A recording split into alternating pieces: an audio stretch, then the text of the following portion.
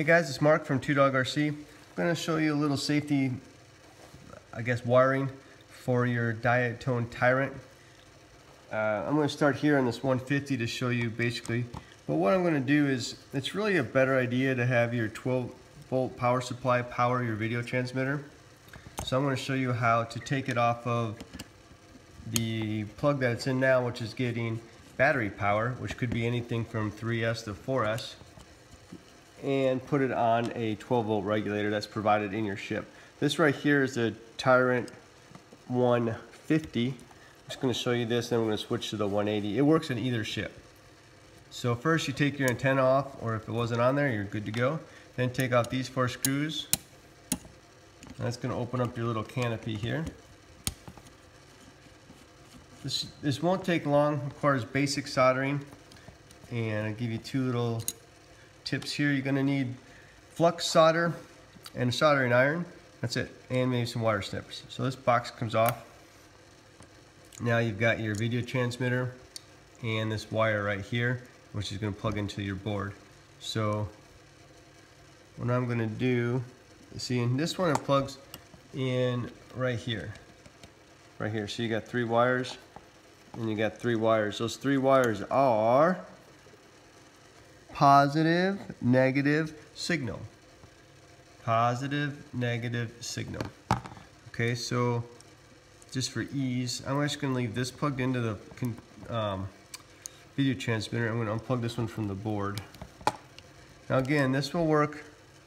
Actually, it won't really work on the 150 because it doesn't have a 12-volt regulator. This one's only got a 5-volt regulator, but you're not going to run 4S in this ship. Plus, they're redoing this one, so just kind of disregard this. But it's basically the same principle. Now, here's a Tyrant 180. This is kind of my test ship, so I've kind of got it apart, messing with it. This was used also to make the video of how to plug in controllable lights, as you can see there.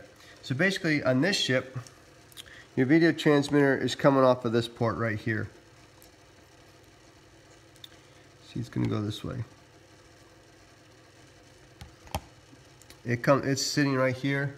Same wire, and you pull it off. And on this one, you can see it's labeled VC. I'll turn it this way, then you can see real well. VCC, which means battery voltage. Whatever your battery is, that's what it's going to be. Ground, video, and audio.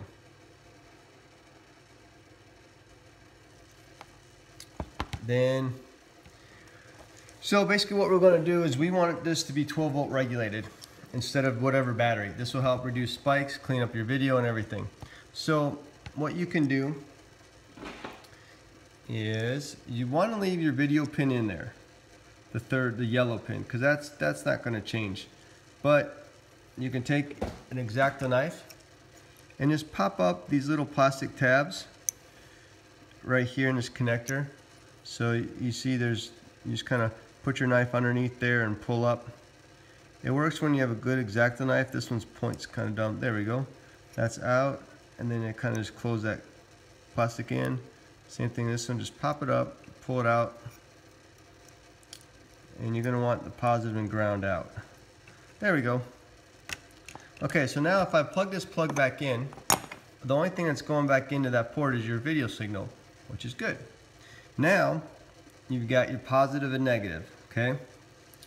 You've got 2 different ways to do it. We want 12 volts, right? There's 2 spots on this board, at least 2 spots you can get 12 volts. Let's turn this way again. So right here is where we took the wire out. Right next door to it, right here, you see 12 volt and ground. Those 2 pads are very close together. You can solder there, just be careful and then check it. Or if you want it easier, look at these pads right here. See negative and positive? Right here, these big solder blobs. That's a lot easier to solder and a lot harder to mess up. So all you're going to do is solder the negative, goes on the negative, and the positive, the red wire, is going to go on the positive. You're going to have to clip these tips, clip the ends, and then tin the wire and put the positive on the right, negative, and you're just going to solder them right like this. Then you plug this back into here, like so. These will be soldered here, negative, positive, and now you're gonna get 12 volts out to your video transmitter. Now whenever you're doing soldering, you always wanna check continuity when you're done. You don't wanna test that with your battery. So, what you do is you take your multimeter, put it on 20K, right down there. Take your connectors, positive, let's see if I can do this on the same screen. Positive, negative, and it should start counting up from 0. Look at that. So it's not, there's no shorts. If there was a short, it'd look like this. There, that's a short. That means you've got a short somewhere. If you do, don't plug your battery in, double check your wiring. So that's how you check continuity. And that's how you put regulated 12 volt power supply into your video transmitter. You just close it back up and you're good to go.